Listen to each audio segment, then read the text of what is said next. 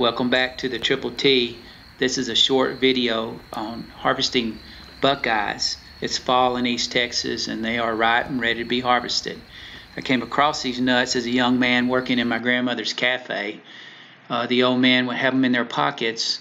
When they get to the cash register, they'd pull them out, they'd be with their change, and my grandmother said they believed that the buckeyes were good luck.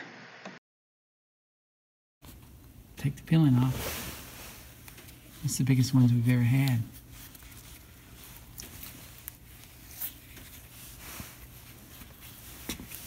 Yep, there's the buckeye. And then they'll shrink down, you know.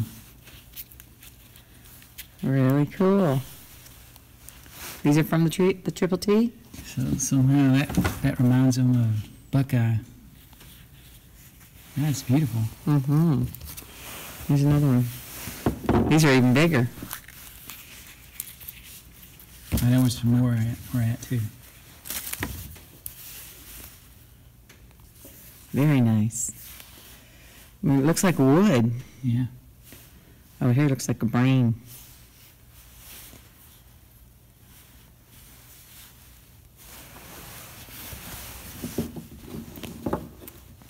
Here's one more we found.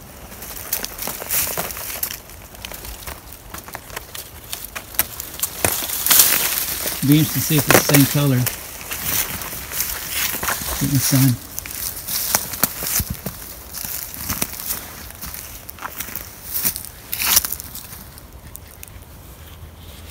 That one's got 4 in it. Mm-hmm. Like a 4-leaf clover.